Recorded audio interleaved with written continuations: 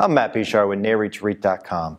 I'm here at the New York Hilton for REIT Week 2017, NAREIT's Investor Forum. Joining me today is Sam Landy, the President and CEO of UMH Properties. Sam, thanks so much for joining us. Thanks for having me.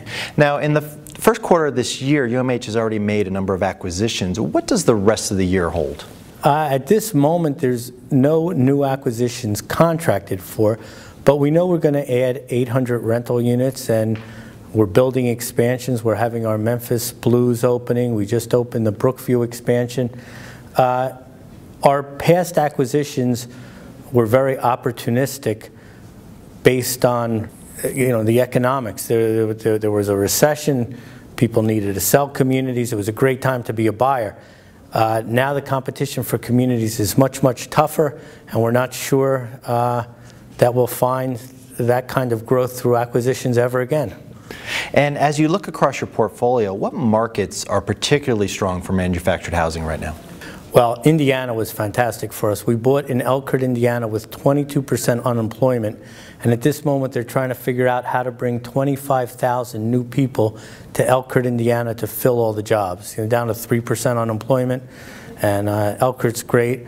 The whole Marcellus and Utica Shale area, you have the cracker plants in Pittsburgh and Ohio, you have the pipeline projects going on, you have the Panda plants that take natural gas and directly convert it to electricity.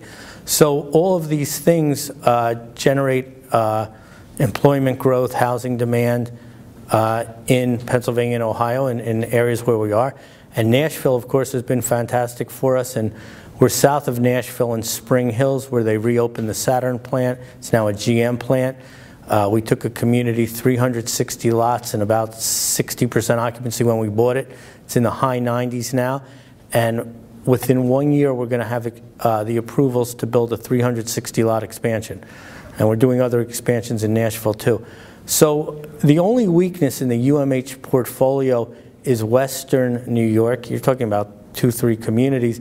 We're stable there, but it's not strong. But with that exception, all of our markets are fairly strong.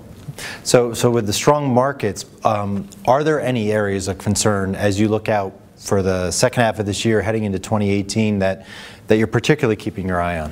I feel pretty comfortable that we're going to add $7.2 million in new revenue from the rental units. That will get about a 3% rent increase, which is $3 million on our $100 million in revenue.